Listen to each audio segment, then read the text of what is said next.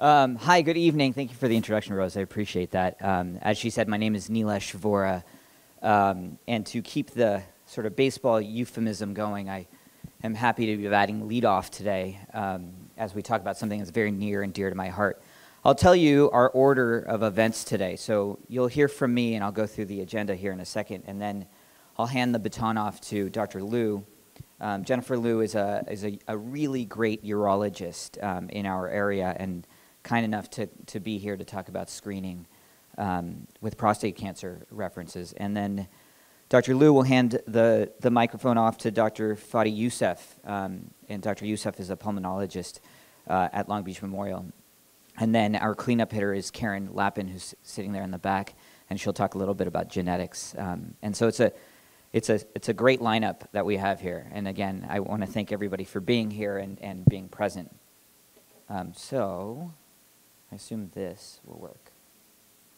I'm going to move forward through this. Okay, very good. So I'm an oncologist, right? And as a medical oncologist, I've come to appreciate the importance of screening for cancer. What cancer screening has done has allowed us to find cancers at earlier stages, at more treatable stages. And that's extremely important, as we've come to find out. So the agenda on what I want to talk about today with you guys is the why on cancer screening. Why do we have it? What's the data show about cancer screening? I will spend a couple slides talking about COVID and the pandemic and the impact it had on cancer screening. And then I'll dive directly into breast cancer screening and colon cancer screening before handing the microphone off. So this is sort of a cancer screening 101, right? The question of why we do screening and what the data shows. And so I can confidently say that our existing cancer screening technologies have offered really significant value. There is data that shows that the risk of death from cancer has decreased by 32% over a 30-year span because of screening tests. And it's an interesting thought, right? What did we do before 1991, for example, or before we had screening tests? And you know, I often have questions from people in the community that say, if I don't feel well, why do I have to have a screening test? And it's data like this that tells me the why on this, right? So we can save people's lives by doing tests that are so important. The data, again, says that, you know, because we've decreased the rate of death from cancer by 32%, that we actually have increased the lives of Americans, that 12 million more years of life are present because of these screening tests. That's a lot of years. That's a lot of life. That's a big impact.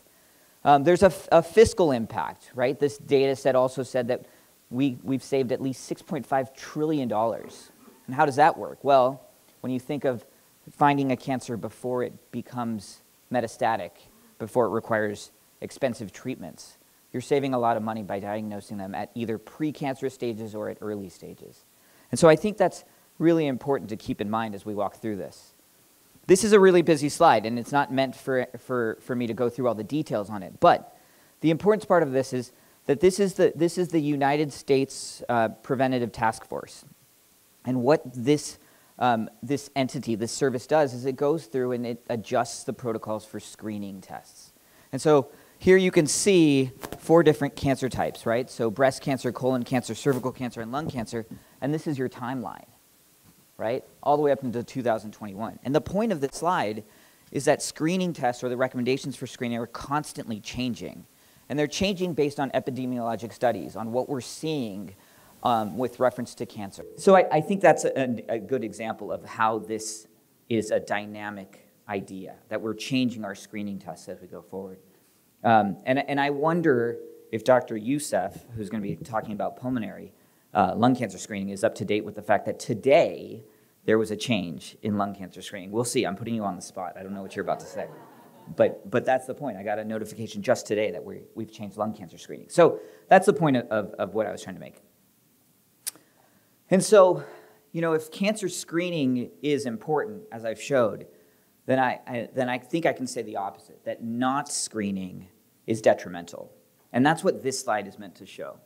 So it's a very busy slide, but let me walk you through this. It's titled The Impact of the COVID Pandemic on Screening. And as you look through these these bar graphs, it's important to note that the blue bar are pathology reports or diagnoses of cancer across 2019. And the white and blue are the pathology reports diagnosing cancer in 2020. The big orange bar is the shutdown that we went through in March of 2020 because of COVID, the pandemic. And then this shaded area here represents mortality rates from COVID. And I think the most important line on this graph is this red line, right? So if percent change is 0% here, what they're showing you is that there is far less cancer being diagnosed during 2020 and the shutdown policies than there was in 2019. And so what does that mean as we think about that? That doesn't mean that people didn't have cancer. It means that we weren't screening. And if we weren't screening, it means we weren't diagnosing. And of course, if those cancers are not being diagnosed and we're waiting till the next year to find them, they're probably at a later stage. And that's going to have impact, right? And if you look at numbers on this, in this particular study, they found that in these two states in the United States, there were 30,000 fewer reports in 2020 than in 2019. And that's scary, right? And that's going to have impact. And there will be more data collection, and we'll find out that probably there's a spike in later stage cancers diagnosed in 2021 than we'd normally see. That data is all coming. And I'll speak anecdotally. I'll tell you that there were many times that a patient's come in the last year, the last 12 months, and said, I didn't have my mammogram or my CT scan done for screening because of COVID.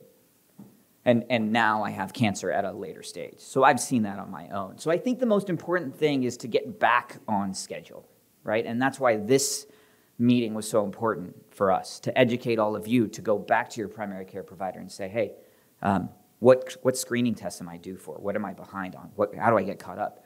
And so it's the education part that I think becomes really, really important now as we move away from the pandemic and the effects that it had. So let me dive directly into breast cancer screening now. So some facts on breast cancer. This isn't new information, right? Breast cancer is very prevalent. Breast cancer accounts for 12.5% of all new cancer cases annually in the United States. Across the world. It's the most common cancer in the world. In the United States, about 30% of all newly diagnosed cancers in women each year are breast cancer, and it's the leading cause of death related to cancer in women. And this is a sobering fact. About 1 in 8 women will develop invasive breast cancer sometime during their lifetime. That's really, really common. Not news to anyone here, I would assume. A woman's risk for breast cancer nearly doubles if a first-degree family member has been diagnosed with breast cancer. First degree meaning a mom or a sister or a daughter. And we know now that 5 to 10% of breast cancers are linked to a known gene mutation. The most common mutation that we've all heard of is the BRCA1 or the BRCA2 mutation. So that predisposes you, and the numbers look like a 70% risk, more or less, of breast cancer in your lifetime if you carry that mutated gene. Breast cancer is the leading cause of cancer-related death in the United States for Black and Hispanic women, and we see a lot more breast cancers in the Ashkenazi Jew population because of the higher rate of BRCA mutations. What are risk factors in prevention? So things that we cannot control and things that we can control. Well, you can't control getting older, unfortunately, but that's a risk factor. Right? There are genetic mutations that I mentioned that we inherit, we cannot control. Reproductive history. So this is based on really the exposure to estrogen during our lifetime. So in women who start their menstrual period before the age of 12 or who start menopause after the age of 55, all of that estrogen exposure leads to a risk factor for breast cancer. A personal history of cancer puts patients at a slightly higher risk for breast cancer. A family history, of course, of breast and ovarian cancer. Previous treatments, including radiation therapy, can lead to breast cancer. And exposure to the drug DES, which was a synthetic estrogen that were given to pregnant women during the 40s and 50s. So that exposure can also be a risk factor. But then most importantly to me on this slide is the risk factors you can change. So not being physically active is linked to breast cancer. Being overweight or having obesity after menopause. Taking hormones for a long period of time has been linked to breast cancer. A reproductive history, so having your first pregnancy after the age of 30, not breastfeeding, and never having a full-term pregnancy can be related to breast cancer risk. And then drinking alcohol as well. So I think these are important things to think about, right? Of course, there are risk factors we can't change, but there are things that we can do. And then this moves forward into the idea of cancer, breast cancer screening, right? So what do the statistics say? So there have been a few studies, and I really liked this Swedish study that was done. In the Swedish study that was first published in 1982, they showed a 31% decrease in mortality from breast cancer by using mammograms. And what I liked about this is that they presented the update 29 years later, or in 2011, 20 years later. They showed that mortality decrease was 63%. So as more women signed up for their mammograms on this study, they found that there was a great impact in decreasing mortality from breast cancer. In 2021, a data set showed that 64% of women in the United States, 45 and older, had a screening mammogram in the past year.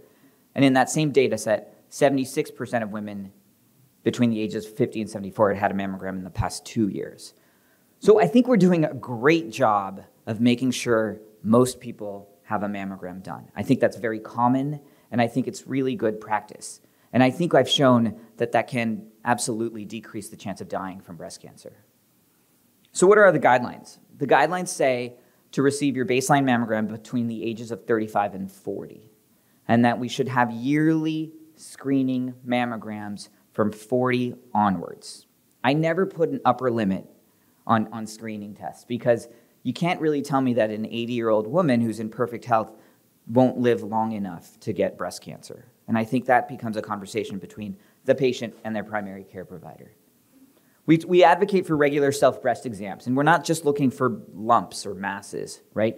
Things like breast thickening, changes in size and shape of the breast, women with dimpling or redness or pitting of the breast, changing in the nipple or areolar appearance or spontaneous nipple discharges are things to look for. And so if a woman has any of these things or notices any of these things, it's important to talk to your primary care provider. And then I advocate always for a yearly clinical breast exam by a physician. I think that's really important. And it's something that we obviously moved away from as we started doing telehealth visits and Zoom visits with our primary care providers. So again, another plug to get back in and get through what sort of common trends we set up during pandemic times. And then this is important, and I thought this was a good way for me to anecdotally speak about our center. So I routinely present data regarding cancer statistics at the Todd Cancer Institute and Memorial Care Long Beach and what we're seeing. And the red bars are our facility. The blue bars are across the country, all the cancer committees and centers across the country. And so what you're seeing here is the stage of diagnosis of breast cancer. And I think what's really, really valuable to think about and to look at when you see this is how many breast cancers are being diagnosed at stage 0, stage 1, and stage 2, right? Nearly 90% of patients are diagnosed with breast cancer at an early treatable stage. Why? Because mammograms work, right? Because we can use mammograms to find these tumors at curable stages. Only about 4% of patients at our center and across the nation were diagnosed with metastatic disease at presentation. That's huge. I'm really proud of curves like this. And then this is the idea, this is the age graph. So at what age are patients with breast cancer being diagnosed? And as you can see, there's kind of just a bell-shaped curve with most patients being diagnosed at the ages of 50 to 70. But there are still younger patients being diagnosed with breast cancer at the ages of 40 to 49 and even in their 30s. So that's what our numbers look like at our center. So moving forward, switching gears, I want to talk a little bit more about colon cancer screening. As we know, the GI tract goes from the esophagus all the way to the anus. And I'm concentrating today on colorectal cancer and screening for colon cancer. Facts. So colon cancer is the third most common cancer for men and women in the United States. And the good news is that the data shows that the death rate is decreasing in both men and women from colon cancer. Why is it decreasing? Well, for a few reasons. Number one, screening, right? So polyps are found more often by screening and removing before they can become cancerous. Colon cancer that's found earlier is easier to treat and cure, and that's being seen more frequently. And then treatments have improved. So the treatment of metastatic colon cancer has gotten infinitely better in the last 20 to 30 years, and that's another reason why not as many people are dying as they used to from colon cancer. Again, risk factors and prevention. So things we cannot change, we mentioned a few of these before when we talked about breast cancer, getting older. But having a history of colorectal polyps or a history of colon cancer is a risk factor. Having a personal history of inflammatory bowel disease, a family history of colon cancer or polyps. There are two inherited syndromes that we notice. I'm sure Karen will go into this, but Lynch syndrome and FAP, or familial adenomatous polyposis, are inherited syndromes that can lead to colon cancer. Racial and ethnic backgrounds are in some cases more associated with colon cancer and having type 2 diabetes. But again, the most important part is what we can change. So we can become active. We can avoid being overweight and obese. We can change our diet. So it's been shown that a diet high in red meat, processed foods, can raise a risk for colon cancer. Drinking alcohol, smoking, and having low levels of vitamin D are also risk factors that are associated. These are screening guidelines. So again, like I mentioned before, the U.S. Preventive Task Force changed the screening age from 50 to 45, much because we saw an increasing incidence amongst patients who are younger. So the age is now 45 to start screening. It's advocated to continue screening through the age of 75. But again, I caution that. If I've got a very healthy 80-year-old, I don't think it's wrong to recommend a colonoscopy or a screening test. And what are your screening options? So there is an approved screening option that is based on just checking, monitoring stool and sending in a card looking for blood or looking for tumor DNA. And then, of course, as you all know, there are visual exams like colonoscopies and sigmoidoscopies. I personally advocate patients to have a visual exam such as a colonoscopy because there is a false negative rate with some of these stool-based tests, and because if there is a stool-based test that is positive, it has to lead to the visual exam anyways. So I usually talk to patients about getting and staying on up to date with colonoscopies. But the most important take-home message is I need everybody to get screened, no matter which way they choose. I mean, I think that's the most important part. And then, of course, be aware. So many times colon cancer can be caught before it has symptoms, but then many times there are symptoms that patients should pay attention to. So changes in bowel habits, urgency is on having a bowel movement, for example. By change in bowel habits, I meant shapes and sizes of stool. Rectal bleeding or blood in the stool, abdominal cramping, and unintended weight losses are all things to look for that can be related to a colon cancer. And so again, what are we seeing at Memorial Care Long Beach Medical Center with regards to colon cancer data? So this is very interesting, right? So remember the graph on breast cancer, and again, our facility is in red. But what you see in our facility and across the nation is that 22% of patients are diagnosed at the metastatic stage, right? At stage 4, and a theoretically non-curable stage. And that's tough for me to look at, right? Because in my opinion, all of those patients, the majority of those patients, had a colon cancer at an early stage that just didn't get detected, and probably because that patient wasn't up to date on their screening tests. So I want that number to look like our breast cancer data, right? That's what I'm shooting for, and I'm hoping that, again, with more education, we can get that number down. And then when you look at age, right, what I notice on here is that, yes, we do have patients between the ages of 40 and 49 being diagnosed with colon cancer. And I'm thankful that the screening committee decided to bring the age of screening down from 50 to 45. But again, you see a lot of patients between the ages of 50 and 70 being diagnosed with colon cancer. So screening guidelines for colon cancer. Wait, sorry, that went backwards, didn't it? Okay, so take-home messages. Cancer screening has been shown to reduce mortality by discovering cancers at earlier stages, many times before symptoms develop. It is near and dear to my heart to advocate for cancer screening tests. Number 2, breast cancer screening, I think, has been very successful in implementation among patients. And I noted that 76% of women in one study had had a mammogram within the past 2 years. Colon cancer screening has recently been changed to 45 years and older, and I think for good reason.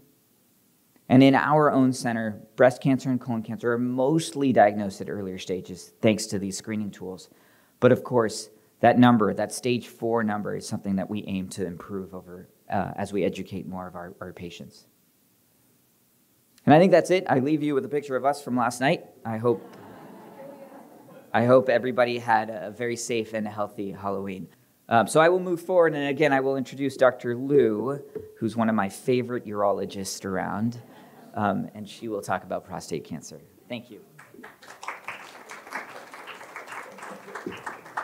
Okay, so they sent a lady in to do the hard one. Of all the cancer screenings, you're going to learn and read about prostate cancer. Actually is one of the most controversial screening that we recommend, and I'm going to get into it a little bit. So let's just start. What is the prostate? People ask me all the time, what's the point? What is this prostate for? And it's a male reproductive organ that's been between the penis and the rectum of men, and it's along the channel pathway for urination. So when the bladder fills with urine, it pushes the urine through the urethra, through the penis. And I always like to say that the prostate goes around the urethra like a donut. And as men get older, because of normal genetic and hormonal changes, that donut grows and becomes a vice. So when you hear people, when they get older, talking about their prostate, not their prostrate, it's a natural part of aging. And so when that happens, that's when you hear about people getting up 3-4 times at night in the bathroom and just generally becoming ornery old men. And as men get older, even small prostates can cause a lot of problems. I have men with small prostates that have terrible urination issues. I have men with big prostates that swear they have nothing wrong. And it provides a key protein when you're trying to reproduce. So it's not an essential organ for living, but it is an essential organ for reproduction. So when you hear someone complaining about it, that's why they often say, all right, enough, just relieve me of this. I'm not having kids anymore, I don't need it. It is the most common cancer in men, second to skin cancers. 1 in 8 men will be diagnosed with prostate cancer. And this is where the controversy gets a little crazy, but I'll tell you about that afterwards. So 1 in 8 men that you know will have prostate cancer at some point in their lifetimes. The average age of diagnosis is 66. And the more likely men to get it are both African American and older. I'm sure a lot of you have heard before, well, if you live long enough, you're going to get prostate cancer. And that is true. And that's part of why it's controversial. 1 out of 41 men with prostate cancer will die of prostate cancer. And that's a really important number to understand. Only 1 out of every 41 people who get diagnosed with it are going to die. So you're like, okay, wait a minute. So if I'm diagnosed, 40 people are going to live, meaning they're going to die from a heart attack, a stroke, something unrelated to their prostate cancer. So it's important to know when we talk about prostate cancer, we're talking about 10-year life expectancies, 20-year life expectancies, and what are your chances of dying from prostate cancer or a car accident on the 405? Okay, so it gets a little murky, but I'll try hopefully explain it.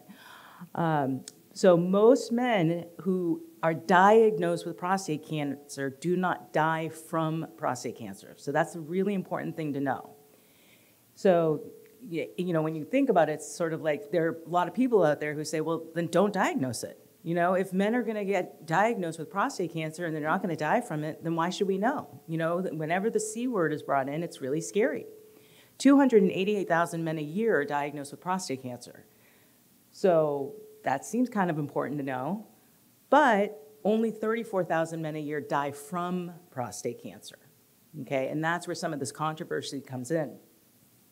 35,000.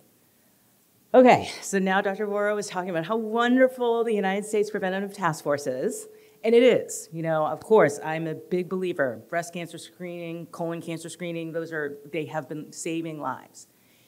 It gets a little tricky when it comes to prostate cancer, and it gets tricky for several reasons. Number one, we live in 2023. We're always making changes to how we treat things, our paradigms. And so a lot of the information and a lot of the clinical studies that were used for the United States Task Force for prostate cancer screening was really based on old data and old treatment algorithms. Okay, so that's a really important thing to understand because, science is always evolving. And there was a big evolution in prostate cancer in the 2000s. So to give you an idea, early 2000s, if you had prostate cancer, we said, okay, you have to have surgery or you have to have radiation. It must come out. But then we really evolved, again, because of science and clinical trials, and we realized, wait a minute, there are different kinds of prostate cancer. There's the kind that you're gonna live with and not have a problem with, and then you're gonna have the kind that you can die from. So the way I like to describe it to my patients, we all know that fire is dangerous, right? A fire in a fireplace is dangerous, but it's controlled. It's in the fireplace. But if you let that fire get out and become a wildfire, then it's a problem. And what happened in the 2000s was we actually stopped offering, not stopped, but we started offering a new treatment for prostate cancer, which we call active surveillance, okay? Meaning, yes, you have prostate cancer, but you meet these criteria, and so the likelihood you're gonna die from prostate cancer is really low. So people say to me, so wait, we're not doing anything? And I'm like, no, we are. We're just surveying it. We're just observing. We're gonna keep an eye on you rather than treat you. And people say, well, that sounds crazy. But the reason why is because the treatment of prostate cancer is very complicated when it comes to a quality of life aspect.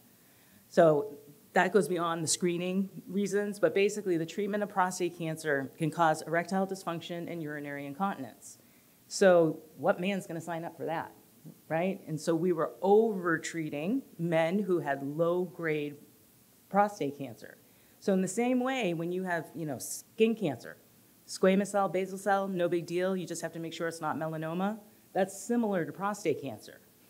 And so the United States Task Force, they based their studies or their guidelines on a lot of old data that didn't have active surveillance in their studies. Okay, so basically they were saying, okay, we're looking at all these studies and men didn't benefit, but that's really not quite true, okay? Because with our later data, we've shown that men are still living a great life, no erectile dysfunction, no urinary incontinence, and they're not dying from their prostate cancer.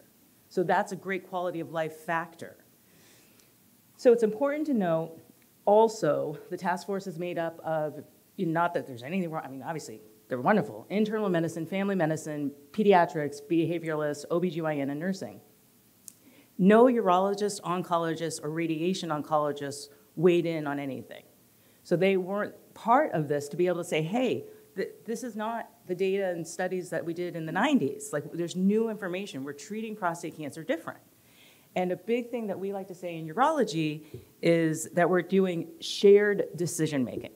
Okay, so that's where we are now, and that's where our guidelines are. Oh, sorry, I should probably say one thing.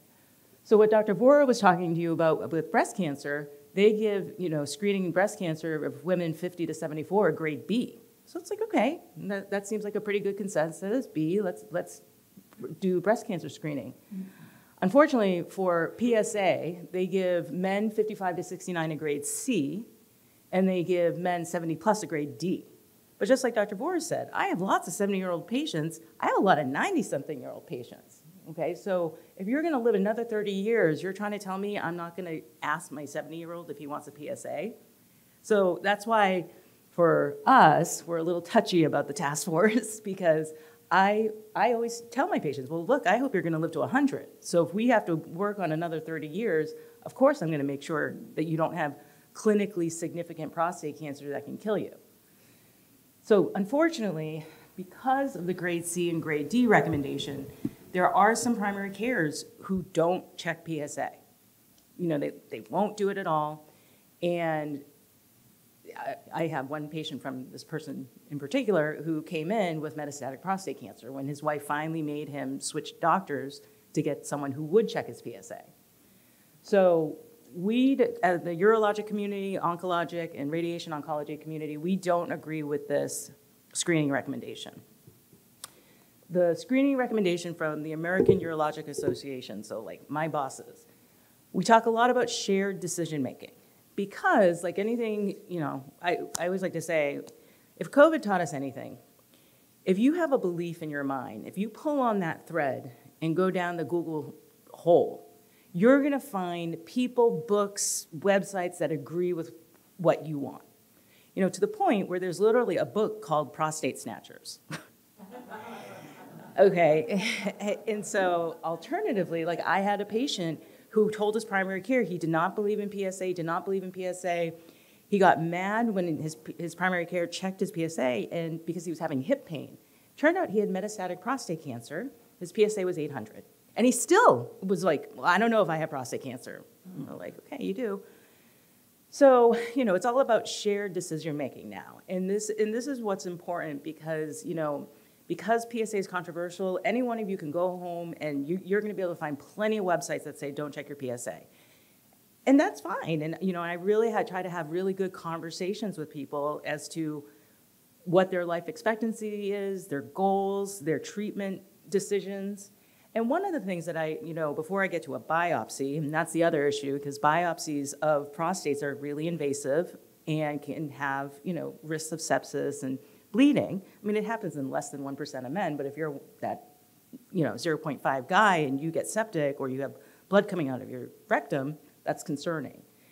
But the biopsy, before we get there, you know, I have a really good discussion with my patients to make sure they understand that, okay, look, your PSA is not where it belongs, and there's a chance that I might find prostate cancer, then I'm gonna tell you to just keep an eye on it. Let's make sure, you know, nothing looks wrong. And what is PSA? So PSA is a protein-specific antigen. It's a protein that the prostate produces, and this is where it gets controversial. So there are definitely cancers that if you take the blood number for it, if it's high, you have that cancer, and in particular, say, ovarian cancer. You know, there's certain blood numbers. PSA can be high just for having a prostate, okay? PSA can be high if you're having a prostatitis infection. I have men who go in with bladder infections to ERs, and for some reason unknown to me, you know, the ER doctors might check their PSA. I mean, I had a gentleman who had his PSA checked when he was having an active infection, and it came back at 25. So of course, he was hysterical. He thought he had prostate cancer, you know, but after treating the infection, his PSA came down to 2. Okay, so during active infection, you don't want to check it because it can be falsely elevated. So that's why it's part of, it kind of gets entwined in this controversy because we're causing a lot of stress for people unnecessarily. But the general recommendations or what the PSA should be is for men in their 40s, it should be less than 2.5, 50s less than 3.5, 60s less than 4.5.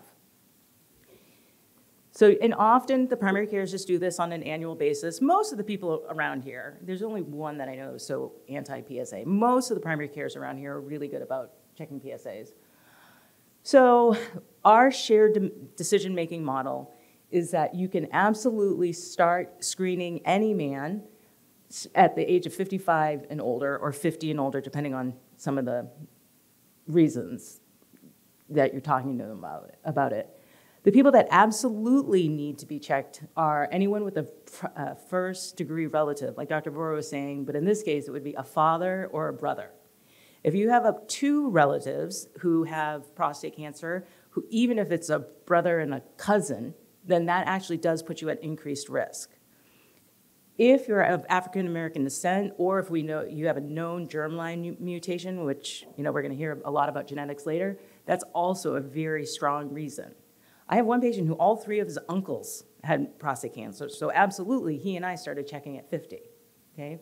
But there's some people, you know, I have a patient I just diagnosed, he's 53, and he has 2 boys who are young, and I told them that they need to start getting screened at 40, okay? So it's not perfect, you know, it's all about figuring out each individual situation and whether or not, you know, they want to get started, if they would even do anything. For instance, I have patients who are 85, very ill, lots of medications, a lot of heart problems, and those primaries check the PSA. And that you don't want to do, right? If someone you know is going to die more than likely in the next year or two of a heart attack, yeah, they don't need a PSA, okay? I have another gentleman who has a lot of vascular issues. He cannot come off his blood thinners. He just can't, because the last time he did, he had a stroke.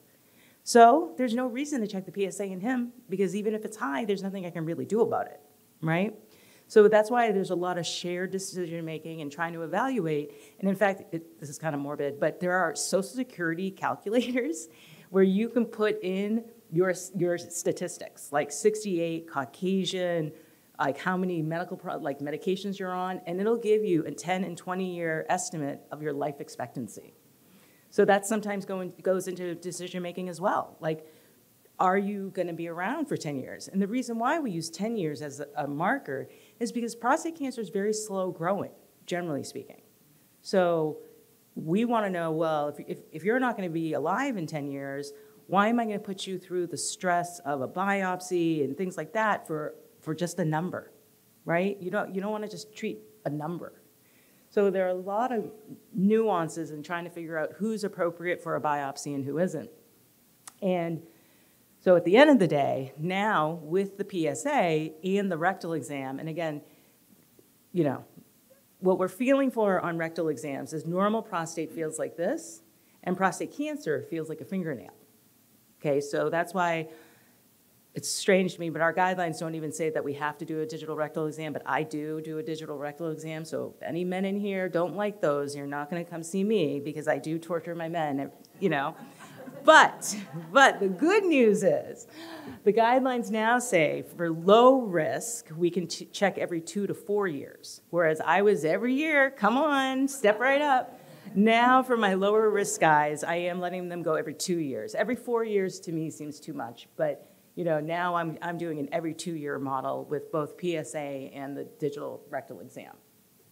And then, as people get older, then we just need to just talk about it, and figure out if we want to do this. Like a 90-year-old man, essentially, our current guidelines are, if you're 90 years old, if your PSA is less than 10, leave it alone.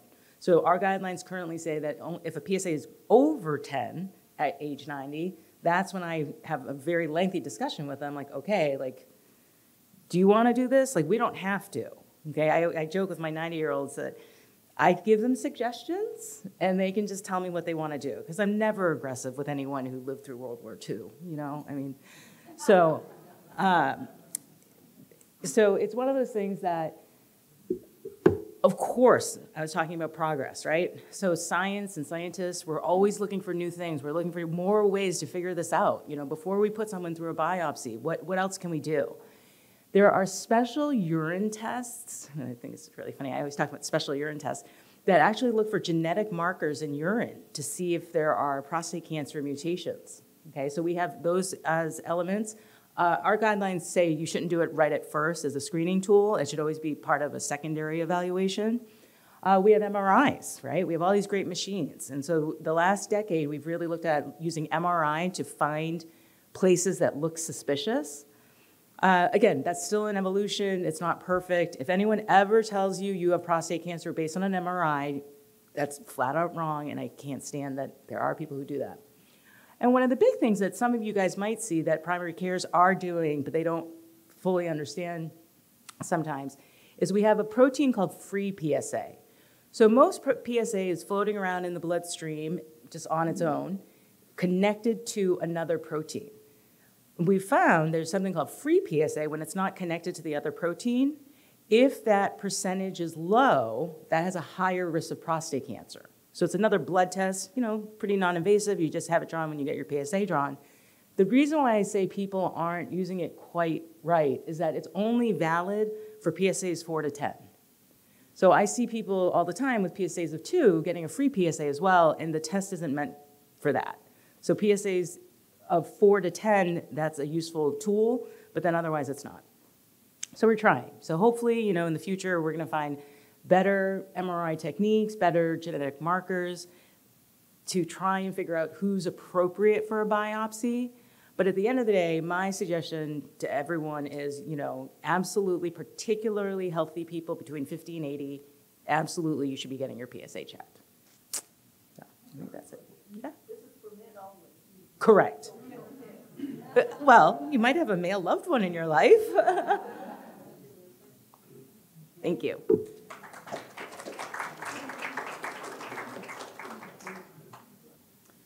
Good evening. I'm going to start off by a quick anecdote that as I was sitting here, my sister texted me about lung cancer. She's asking, is lung cancer becoming more prevalent? I was like, why are you asking? She's like, I just have two patients. She's a pharmacist. I have two patients in their 50s that got diagnosed with advanced lung cancer. And they were non-smokers. And that's part of the discussion that we're not going to be talking about. But I think that's, to me, that's why it's important to discuss this today on the Lung Cancer Awareness Month of November. My goals today is we're going to speak, hopefully by the end of the presentation, you're going to be comfortable or thinking about why it's important to pay attention to lung cancer, why do we need to screen, and what does it mean to screen versus getting a diagnostic CAT scan? What does a low-dose CAT scan mean, which is what we're going to talk about? How are we doing with lung cancer screening? And maybe touch upon where lung cancer screening may be going. So lung cancer is the leading cause of death of cancers. And it combined prostate, breast, and colorectal cancers do not surpass lung cancer. It is the leading cause of cancer death. And it's the third most common cancer in all new cancers that are diagnosed. About 240,000 people will be diagnosed annually in the United States with lung cancer. And this is another schematic kind of looking at the same statement that I made before, that more cancer death occur from lung cancer than the three other cancer causes that we think of most commonly, breast, prostate, and colorectal. And even though it only makes up about 13% of new cancers, it contributes 24% of death from cancer. And if you compare it to prostate or breast, lung cancer will kill more men and more women than either prostate or breast. And why is that? Unfortunately, lung cancer can go for quite some time without being detected. And so this is a nice schematic of the lung. I don't have a pointer, but you can see the windpipe in the middle, and the windpipe splits into two airways that go into the right and left lung. And you see the branches, it keeps branching out until you get to this little sacs, the alveoli or the air sacs where most of the lung function happens. And on the outside, there is a membrane called the pleura. Everything inside that pleura doesn't have any pain receptors. So if you have a small cancer that grows and grows and grows, and somebody may not be very active or they have a desk job, they may not notice the loss in their lung function until they get to a point where they have blood in their sputum or they start getting some pain from the cancer getting big enough that it impacts the chest wall or the pleura. And so this is not a new problem. NIH in 1970 talked about lung cancer, improved survival through earlier detection is one of the big goals.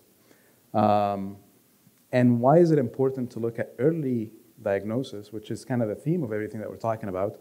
Why is it important to detect it early? If you look at the stage of the cancer when it gets diagnosed and survival at 5 years, unfortunately, it correlates with worse survival. So there are two things I want you to walk away from looking at the screen. In yellow and in blue, those are advanced cancers. So the majority of lung cancer diagnoses are happening at an advanced stage, not what we're hoping for. And the majority of those who survive at the 5-year mark are the patients that were in the purple or the pink, which were the early stage cancers. And so if you get diagnosed late, survival is significantly worse. And a big reason for that is it makes Dr. Vora's task much harder because there's so many more cancer cells that have to be eradicated or killed with chemotherapy and radiation, and invariably, some of them will escape. So what do we do about it? Lung cancer screening has been something that has been talked about, studied for a long time. Initially, we looked at chest x-rays. That didn't work out. We looked at sputum. If we look for cancer cells in sputum, that didn't work out. Until in 2011, there was a big study that looked at low-dose CAT scans. And that study showed that there was benefit. One of the ways that we measure how good a test does is the number needed to treat or number needed to screen, which effectively looks at how many patients have to get this test for one person to benefit. And for lung cancer, based on a low-dose CAT scan, it's about 1 in 320. For colon cancer, it's 1 in 817, and for breast, it's about 1 in 1,300 patients. So it has a pretty good number needed to screen, meaning it would force us to push for it and get it. So just so we're all familiar with what we're talking about, what is a CAT scan versus a chest X-ray? On the right here, this is a normal chest X-ray. A CAT scan is a compilation of about maybe sometimes between 250 to 600 images that the computer puts together that lets us take a nice look at what the lung looks like, every part of it. And you can see on a chest X-ray, this is one image. On a CAT scan, we get hundreds of images that look like this, looking at every piece of the lung. You can see the level of detail that you see on a CAT scan. So it's a very sophisticated way to look at the lung and the airways. One thing that's important to note is when we talk about low-dose CAT scan, we're talking about screening. And I think this applies for most cancer screenings. Screening is only done when somebody is perfectly healthy. If you're going to see the doctor because you have a problem, we're no longer in a screening phase. Now we're in a diagnostic phase. So when we're talking about screening, this patient has no problems, no shortness of breath, no cough or such. And in such, we do a low-dose CAT scan. Why do we do a low-dose CAT scan? There is radiation. Everything in medicine that we do carries risks and complications. And one of the ways that we make our decisions is kind of what Dr. Liu alluded to, is we weigh the risks and benefits to decide what would be the right thing to do. And so for lung cancer screening, perfectly healthy patient, we don't need the full dose CAT scan. We can reduce the radiation exposure to that patient so we can get just the amount of detail that we need to have a good discussion about what we're seeing in the CAT scan.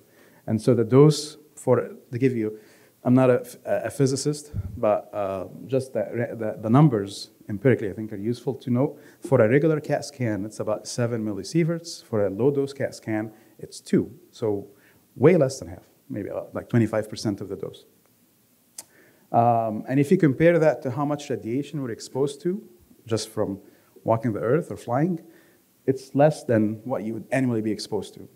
It's still significant because you get it in the span of 1 or 2 minutes, but in 1 year, we get about 3.6 millisieverts exposure, just being alive. So which patients would qualify for lung cancer screening? And this is what Dr. Vora was alluding to. It's on the screen, I think. Actually, no, it's not updated. Yeah, this is Medicare. So Medicare has not kept up with the new guidelines. The new guidelines 2021, USPTF changed it, and today ACS joined in the same recommendation. The initial recommendation was 55 to 77, 55 to 80, and Medicare went up to only 77. And as we got more and more experience, the initial data came from 2011. 12 years have passed. The age went down. So now it's from 50 to 80. If you're a Medicare participant and you don't have any other supplemental insurance, Medicare will not cover after 77. If you have a commercial plan or supplemental plan, they will go up to 80. And to the same point that was made by Dr. Liu and Dr. Vora, there are patients that we may do it for longer, depending on what we think the lifespan is going to be. If somebody is perfectly healthy, doesn't have any other comorbidities, we may go for longer. So this is for Medicare 55 to 75, but outside of Medicare 50 to 80. And the 30-pack year was the initial guideline, but that has dropped to 20-pack years. The way we measure pack years is if you smoked 1 pack per day for 10 years, that's 1 pack times 10, 10-pack years. If you smoked half a pack for 20 years, that's 10-pack years. And so we do that calculation, fairly simple. And if you met the 20-pack years, then you qualify for the screening as well. And the last aspect is you are actively smoking or quit smoking within 15 years. So once somebody quits more than 15 years, their risk for lung cancer doesn't go back to normal, but it approaches normal. And so in those patients, screening would not be wise because the chances of false positives go up. So to summarize, the 3 categories that a patient has to meet to get a low-dose CAT scan is 50 to 80, has smoked 20-pack years, and quit smoking in the past 15 years or actively smoking. And I made this point earlier that a low-dose CAT scan is not meant for somebody who has symptoms. This is somebody who's perfectly healthy. The only reason they're getting the CAT scan is for screening. And so the two, in terms of the objectives that I talked to you about initially, hopefully we get an idea for why we need to pay attention to lung cancer. It's the top killer out of all the cancers. And why do we need to screen for it? And hopefully have an understanding for the screening versus diagnostic CAT scan and low dose versus chest X-ray. So how are we doing with low dose CT or lung cancer screening? Unfortunately, not great. So California has 1% of patients that are eligible are actually getting screened. Nationally, the rate is 6%. And so we're the 51st state in terms of lung cancer screening. And part of the reason for it, there is a stigma with lung cancer screening because the thought that somebody may have brought onto themselves, or that, I'm still smoking, I don't feel comfortable getting a CAT scan, or I'm going to be judged for getting a CAT scan because I'm a smoker, given that the biggest risk factor for lung cancer is smoking, which doesn't happen with a lot of other diseases. So for cardiovascular disease, a lot of it is driven by diet and lifestyle, and we don't have that same stigma. So that's a lot of what we spend our time talking about, is discussing with patients the importance of getting the screening. The other aspect to it, which goes back to the shared decision making that was discussed earlier, is anytime we get a CAT scan, there is a chance we find something that's not cancer, but is not normal. And what do we do with that? There is a psychological aspect to it, getting a little concerned and anxious about the findings, and there may be procedures that have to happen. And so it's always good to discuss beforehand those things and taking into consideration the overall health of the patient. So if somebody is very ill from other issues or too frail to undergo any therapy for lung cancer screening may not be for them. But if somebody is perfectly healthy, has a good life expectancy, after reviewing the pros and cons, then that would be the patient to pursue. The false positive rate, meaning that we find something on CAT scan that doesn't correlate with cancer, initially was at 27% in 2011. And through multiple iterations of the guidelines and refining what we look at the CAT scan and what crosses the threshold for us to call concerning, and making the radiological reads uniform, it has dropped down somewhere between 10 to 15%. So not insignificant, but not as high as it used to be. We talked about the stigma from lung cancer screening. One aspect to this, and to my earlier anecdotes, the two patients that my sister happened to text me about today are both non-smokers. And this is something that we don't have a good understanding for. Lung cancer seems to be going up in non-smokers and going up in females. And it's unclear what's driving this, but majority of cancer, still lung cancer happens in smoker, about 85 to 90%. So hopefully with this, if you have the history or you know of somebody that has that history, I would encourage them strongly to think about the importance of lung cancer screening and having that discussion with their physician. Okay. Thank you.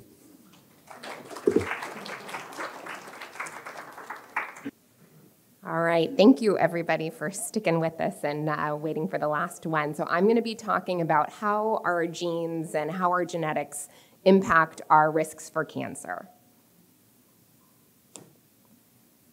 Just see, hold on, okay.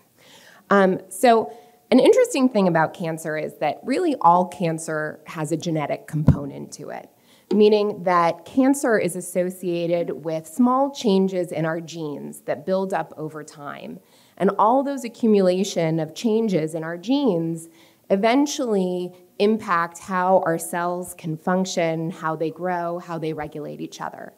And when our cells get to a point that they can't regulate itself, that's when they can start growing out of control and leading to cancer. But there's only a small percentage of cancer, only about 10%, 5 to 10%, that has what we call a hereditary basis. And what that means is that these individuals are born with something inside of their cells that they inherited from a parent, either their mother or their father, that puts them at a higher chance that they can develop certain types of cancers over their lifetime. And our hope is to be able to differentiate who falls into that hereditary category, because we may want to screen those individuals a little bit different than that general population category than what Dr. Liu and Dr. Vora had been talking about.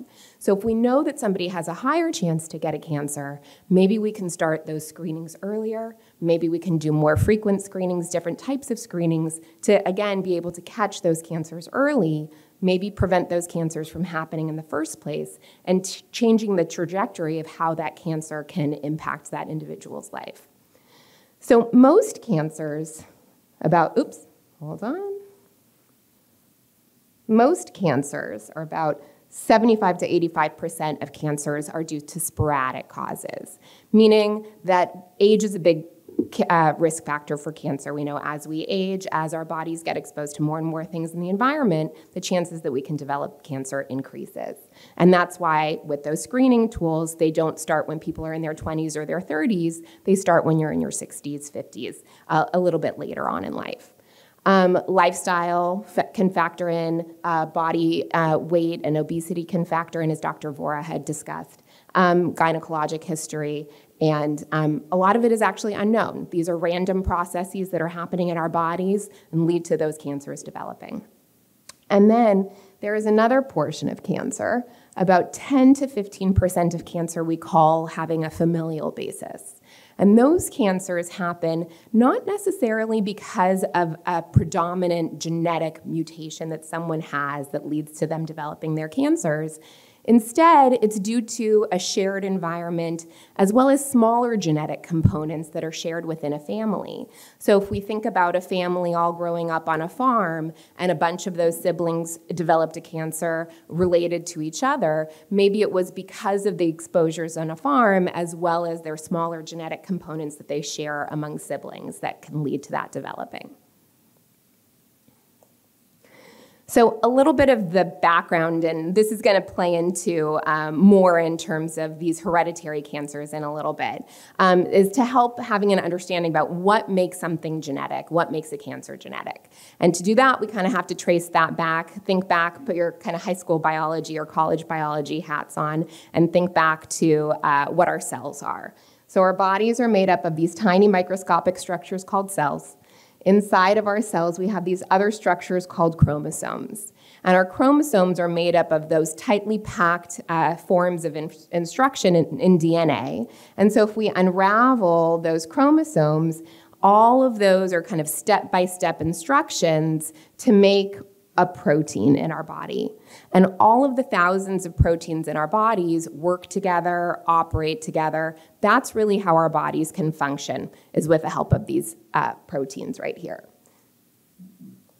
So we can kind of think of every gene in our chromosomes as like a recipe. It's a very specific step-by-step instruction to make a protein. And if I think about that recipe analogy, as I'm copying down, let's say I'm copying down my mom's famous cake recipe from her cookbook, and I'm writing it down so quickly that I forget to write down the sugar.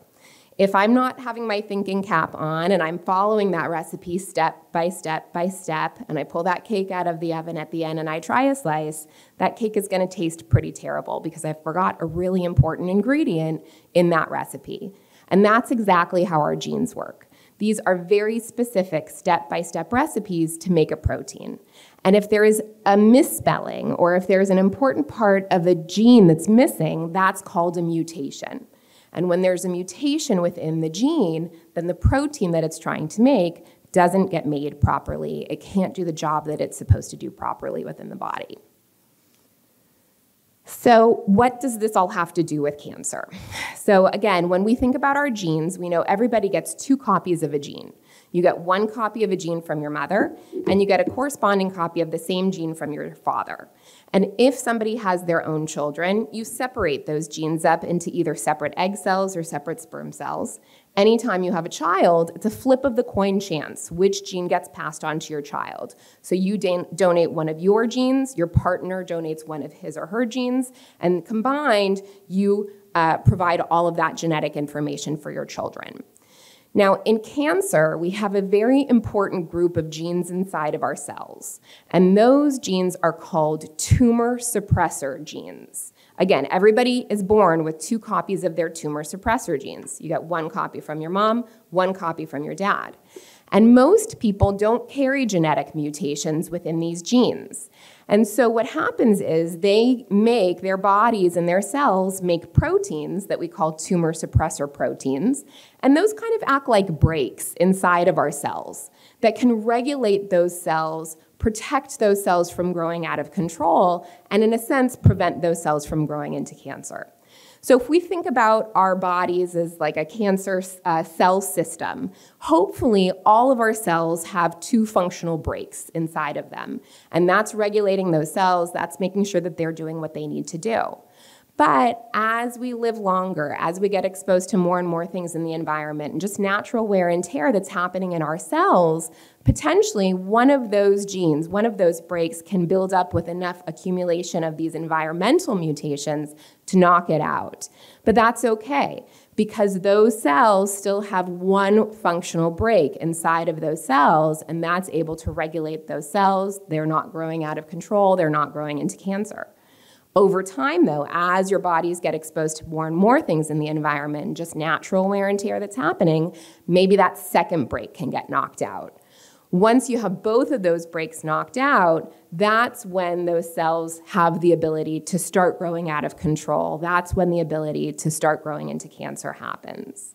And so if somebody's born with 2 working brakes, it takes a long time for that to happen. And that's why we usually see cancers happening when people are older, when they're in their 60s, 70s, 80s. What happens in these hereditary forms of cancers is that instead of being born with those 2 working brakes, 1 copy of that brake, and it can either come from mom or it can come from dad, but 1 copy of that brake already has a mutation, already has that spelling mistake that's knocked it out already. And so all of the cars in your cells, or all of the cells in your body, are driving around with 1 working brake.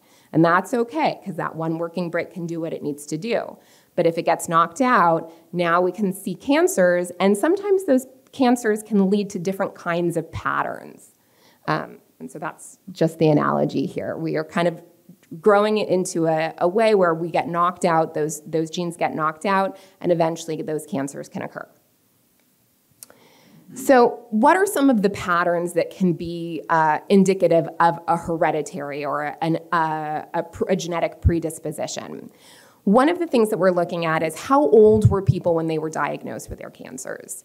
If we see family members, or if you yourself had been diagnosed with a cancer happening at a younger age than we would typically expect to see, that can sometimes be an inherited reason for why you may have developed that cancer.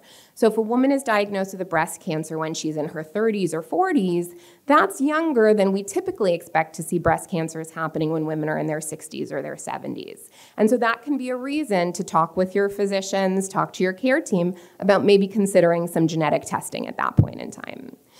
Another thing that we think about is, again, if all of our cells in our bodies are missing that 1 copy of a gene, that 1 brake, then we may see some more unusual or uncommon types of cancers within a family or within an individual. So things like a man diagnosed with a breast cancer, a woman with an ovarian cancer, somebody with a pancreatic cancer or brain cancers. Those cancers don't happen very often. And so if they pop up within a family, then again, that could be a reason to explore potential genetic testing and providing that information.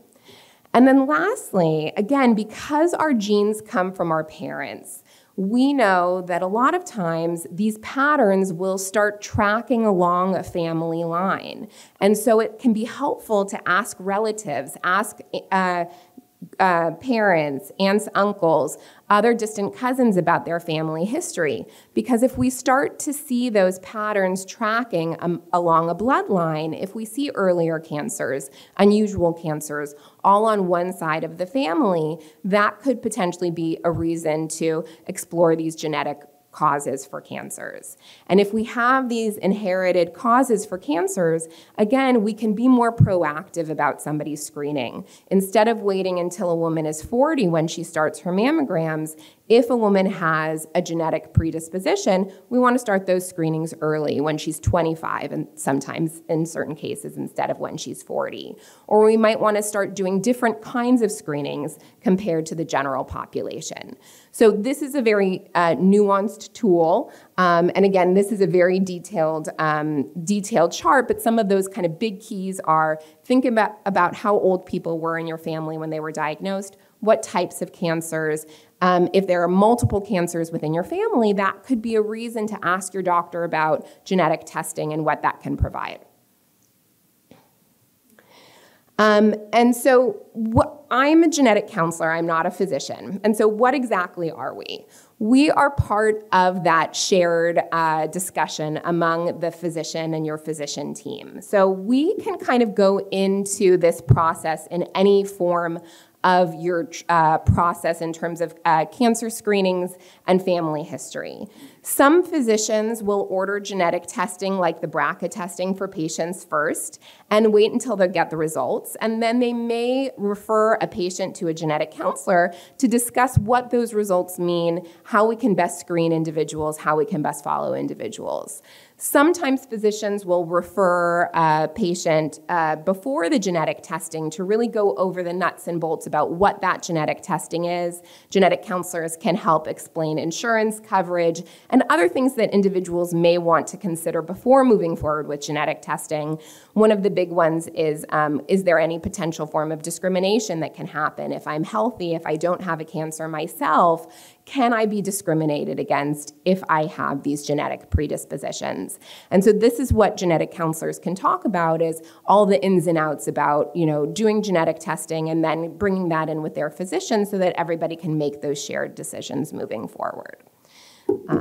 And I didn't go over any specific types of cancers just because it was going to get into the nitty-gritty and I was short on time. But if you have any specific questions, I think now is a potential time to ask those questions out of all of us. So here are my little ones adding to Dr. Vora's. Thank you.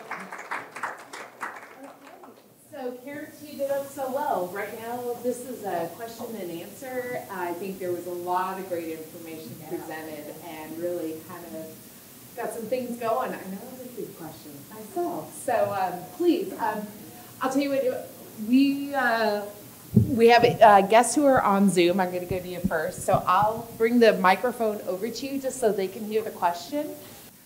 My question, really simple.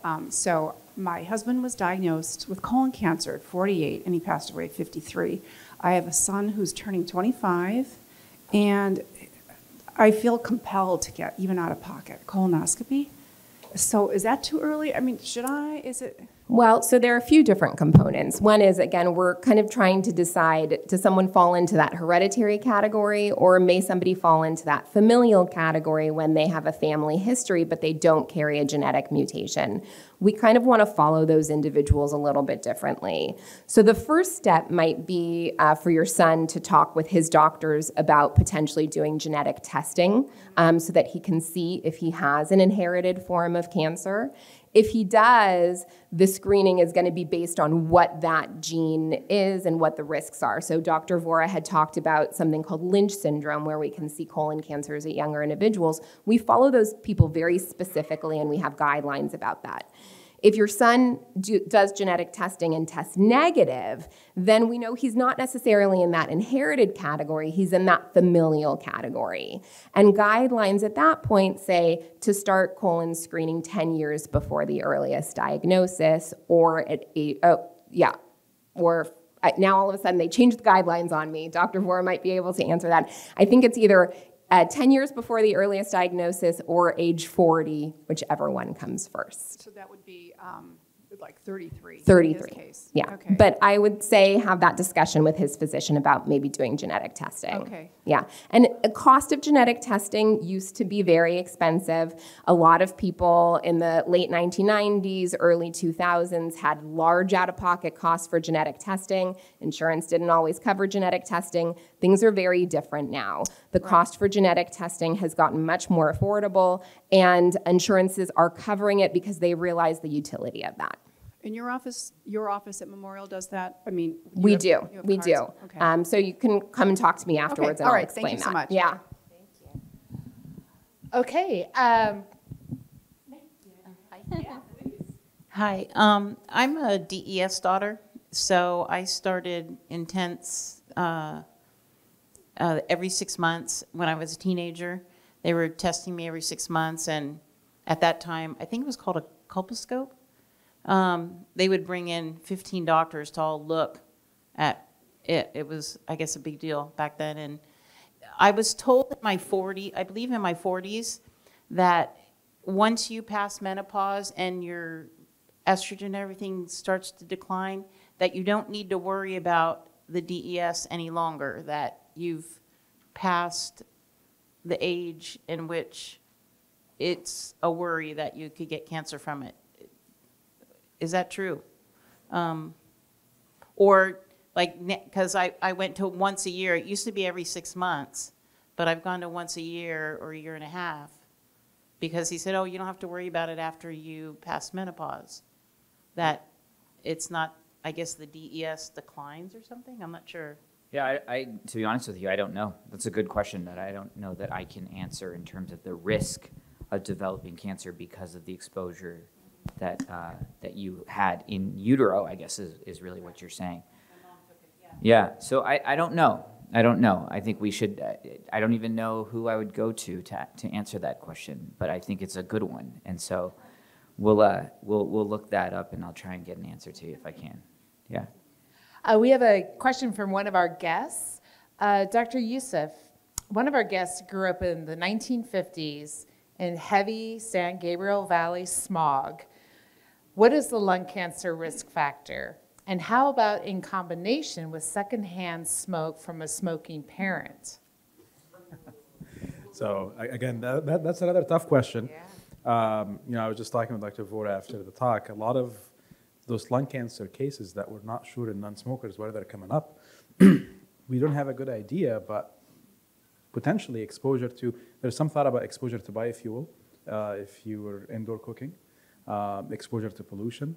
And so that question about air quality index, there is currently no guidelines about, we do know that exposure to certain elements increases your risk for lung cancer. So if you're exposed to asbestos or in a high area that has radon, your risk for lung cancer goes up.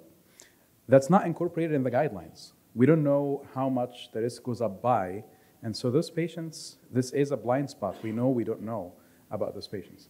And so in terms of advising about lung cancer screening for those patients, it becomes a little bit dicey, because if you screen somebody that has a low pretest probability, meaning if their risk is not what the average moderate to high risk that we're screening for, the test is not validated for it, and you may end up with a much higher false positive rate. And so you may end up causing yourself a lot of anxiety and worry without getting a lot of the benefit. Secondhand smoking is recognized as one of the other causes that increases the risk for lung cancer, but it's difficult to quantify.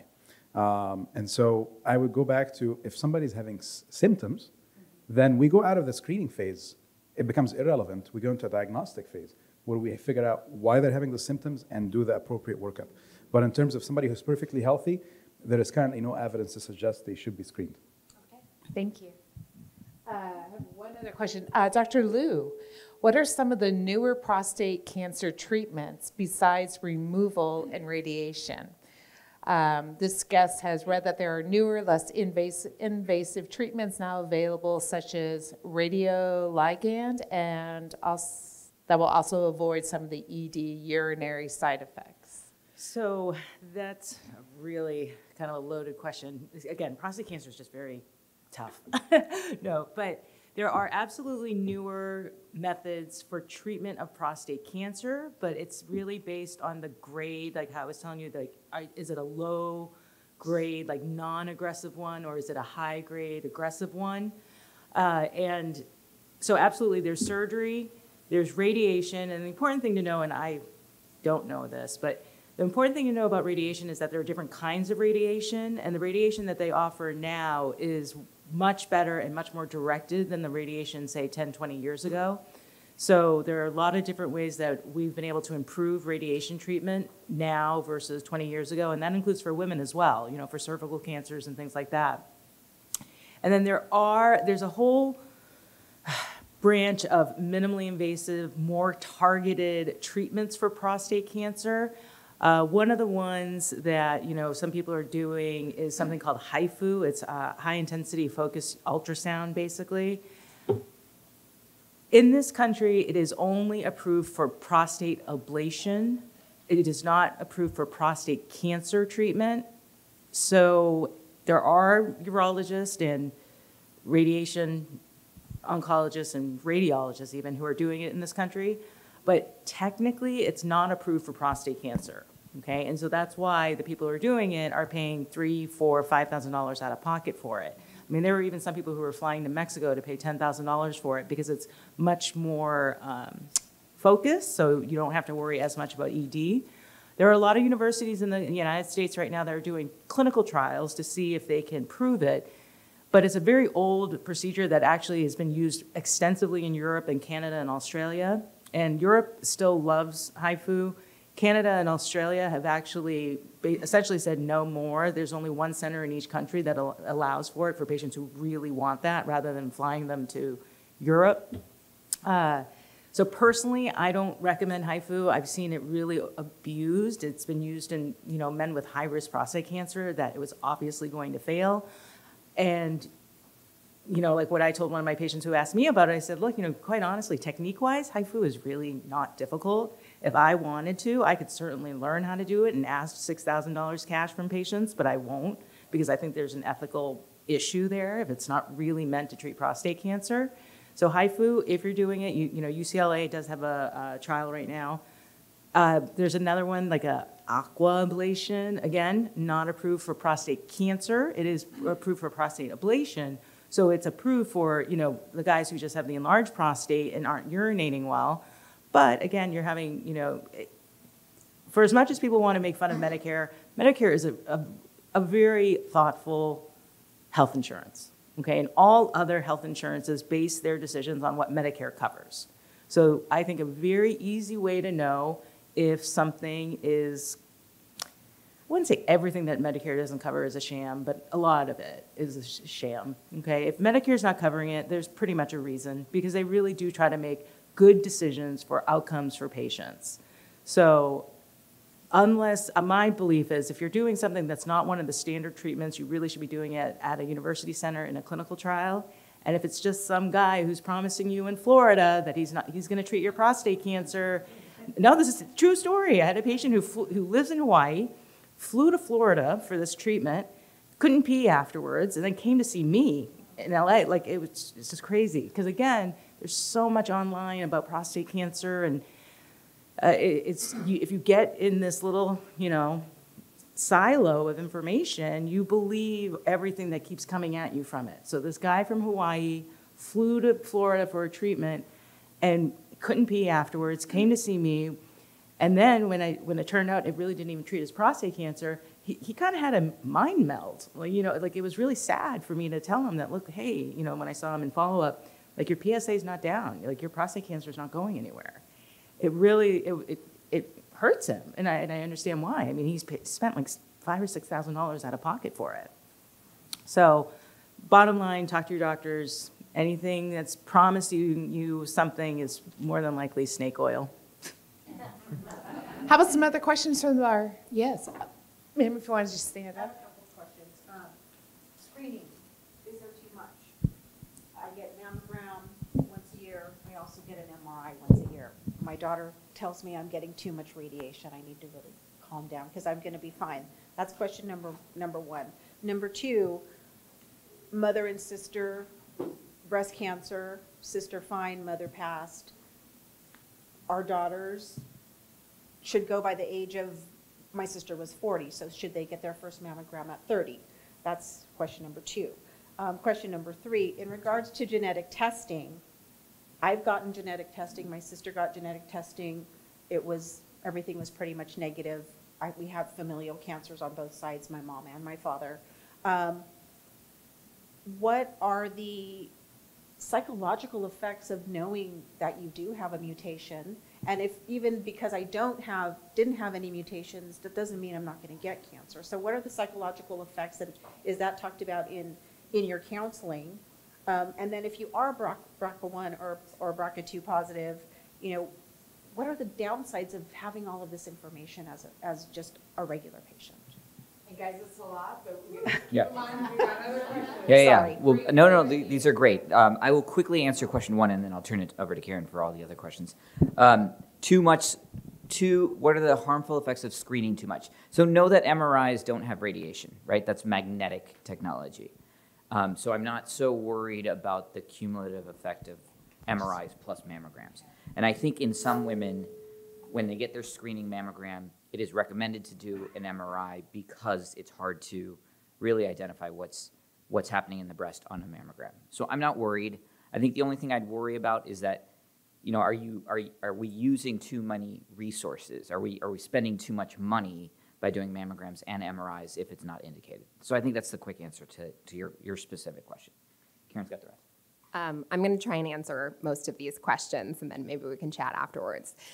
First off, and I didn't go into too much detail about this, but it's a helpful idea to think about if you've had family members or if you yourself have done genetic testing, when did you do that genetic testing? Because genetic testing has changed over time.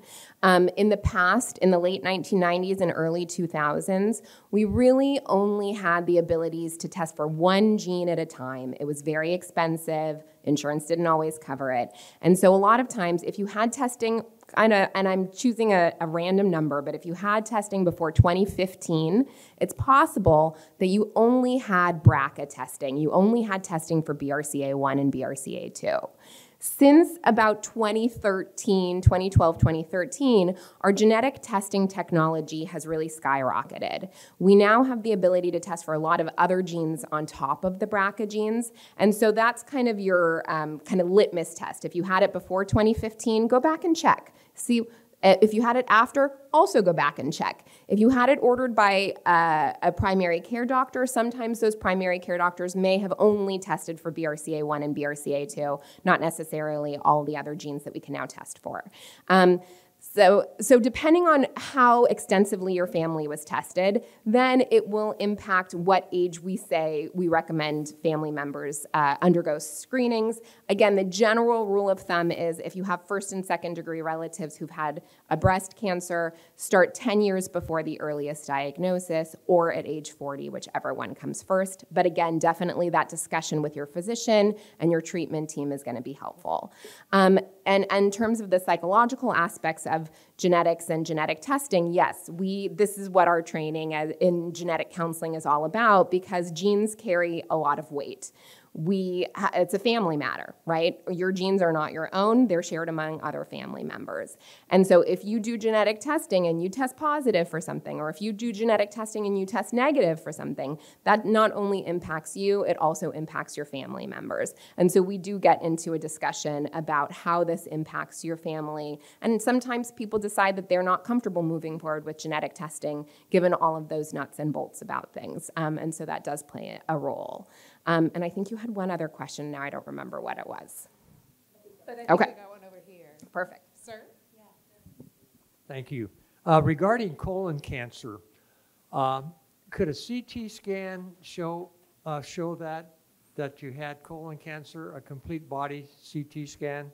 Yeah. So instead of having to do the invasive colonoscopy, would it show up? So a great question, and I get this question quite a bit. Okay. The answer is no, in very simple terms. The colon is a hollow organ, and so CT scans really fail to see the inside of a hollow organ. Okay. CT scans are great for the liver, for example, which is a solid organ, and we can see abnormalities in the liver on a CT scan. But the inside of the colon, especially when we're talking about small polyps that are hard to see on scans, can only really be seen visually with a colonoscopy. My other question is, in the presentation, in the first part of your presentation up on the screen there, I saw where radiation can cause cancer.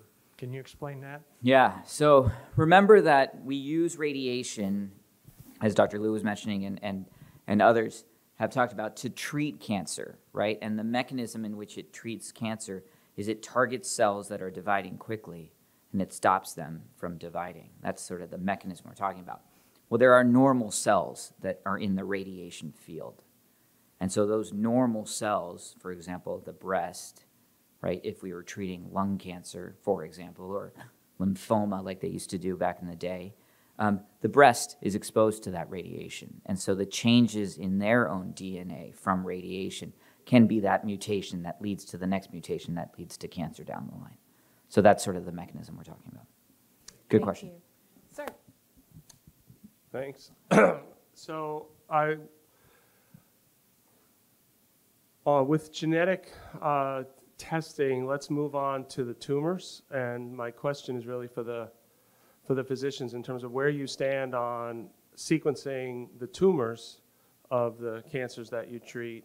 And since the FDA has changed most of the mechanisms from tumor-specific to mutation-specific for allowing drugs sort of off-label and expanding, where are we at today with sort of like is every tumor sequenced, or is it still tumor-specific and saying we're going to sequence lung and colon because there's more treatments, or are we testing everything? Yeah, this is a perfect question for an oncologist to answer.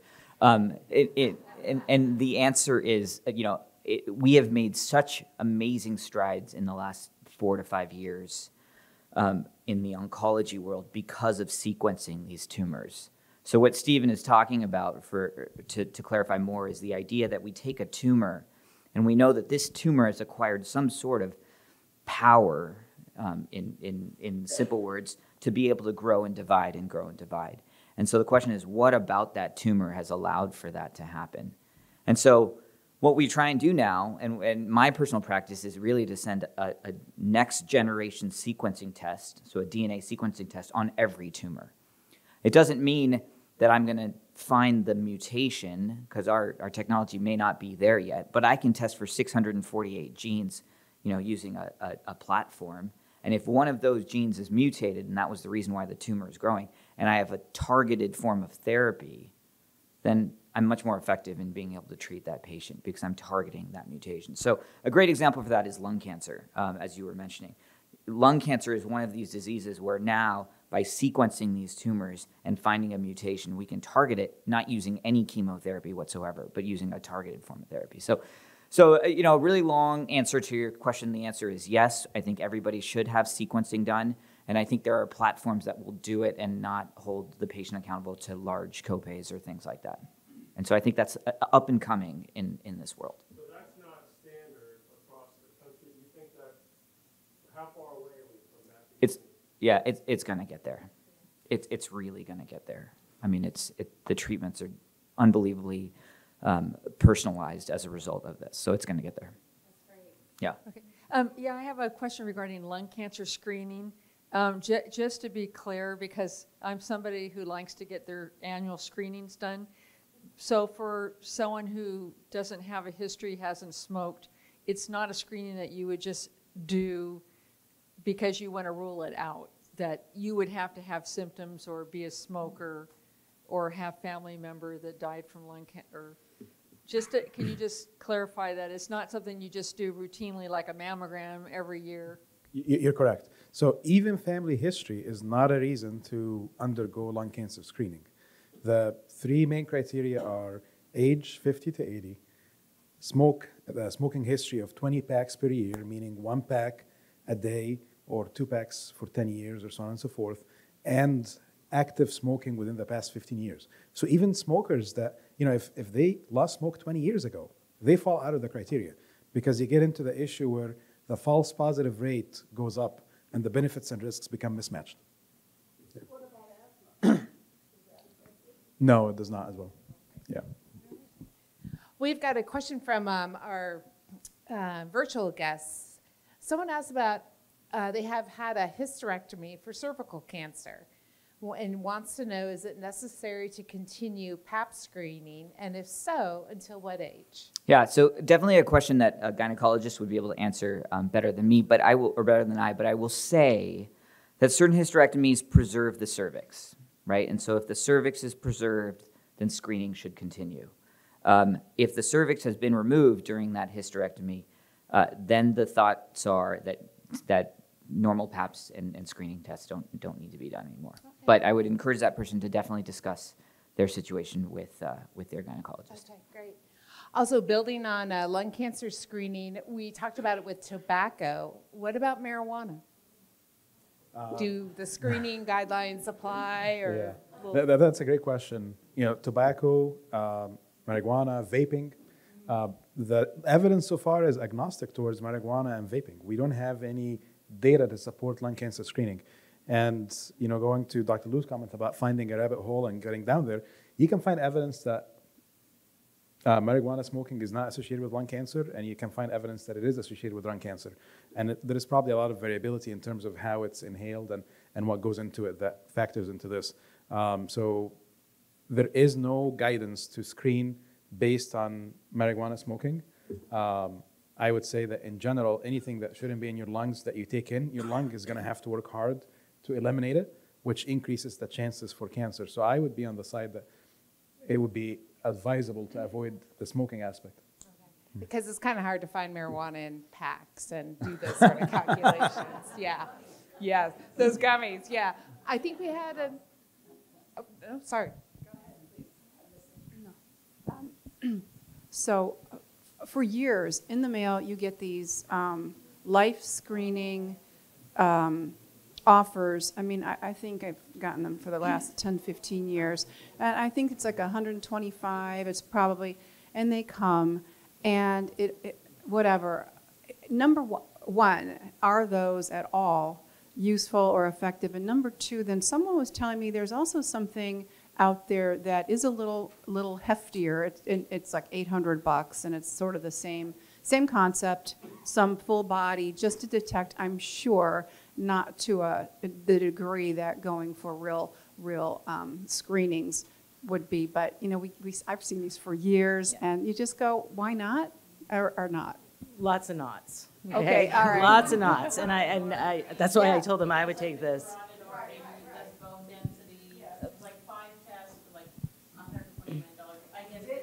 Yeah. The most important thing is to see your primary care every year. I mean, honestly, just like what we were talking about screening, it's about prevention.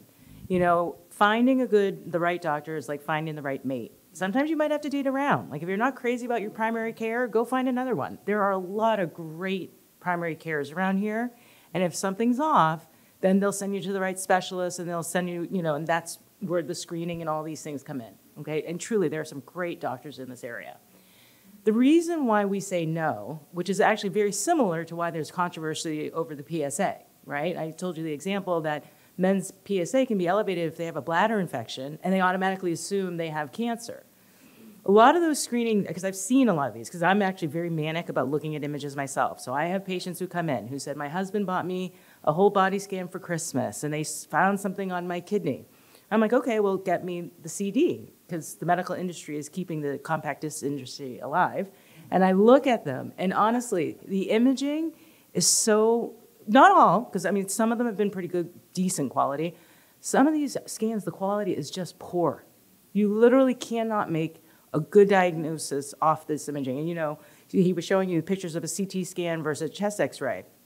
I've seen some of these body scans that look like they're an ultrasound, okay? And the way I like to describe ultrasounds are like looking at your menu without your readers on. A CT scan is putting your readers on, okay? So these whole body scans should be CT scans, very clear, very definitive, and they're often not, number one. Number two, never underestimate a good radiologist, okay?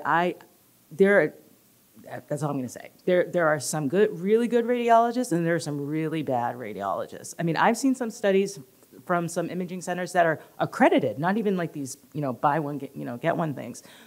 There are some places in the area that if I get an imaging study from there, I make the patient repeat it because I know it's garbage. Either the technique was bad or the radiologist isn't one that I trust. So when you're doing those, you're gonna get, when we've been talking about false positives. So when you buy these scans or get the carotid artery thing and all that, you might get these readings that, oh, you have something on your kidney, oh, you have something on your heart, and oh, there's a pancreatic cyst. And when you have no one there to talk to you about what that means, you sit for a month trying to get in to see the specialist. You might sit for 2 months right now to try to get in to see the gastroenterologist to explain what this is on the pancreas. And during that time, you're going to spiral out, convinced you have pancreatic cancer and you have 6 months to live, right? And then you're going to finally get in to see the gastroenterologist. They're going to say, you know, I don't know if you really have a cyst on your pancreas. Let's repeat it. And it turns out it was just a duct that was dilated. Okay, so no is the recommendation from the medical community, because if you want that scan, a good primary care is either going to talk you off the cliff that you don't need it, or they're going to see something in your blood work that's changed over the years, right? Because it's all about how things are changing. So they always check your liver enzymes. What if 1 year your liver enzymes do go up? Right? So that's why the most important thing you guys can do is just see your primary cares yearly, at the very least. So that's a great tee-up, because on Saturday at Long Beach Memorial, you all have a flyer here, but it is a big event that's going to be going on specific to screening and overall wellness. And I think your participation here tonight demonstrates that you're interested and really engaged in the healthy living and making the most out of your life. And so if you are able to attend on Saturday, please do so. Also, our speakers will be here a bit afterwards, but more importantly, on their bio sheets is their contact information for their offices. And so if you have additional questions and or want to meet with one of them, please do, and especially with the genetics testing. But with that, let's all give our presenters, because you guys gave great information tonight. I think we all really benefited from it and appreciate that it wasn't too technical, but darn it, it also engaged us. So thank you very much.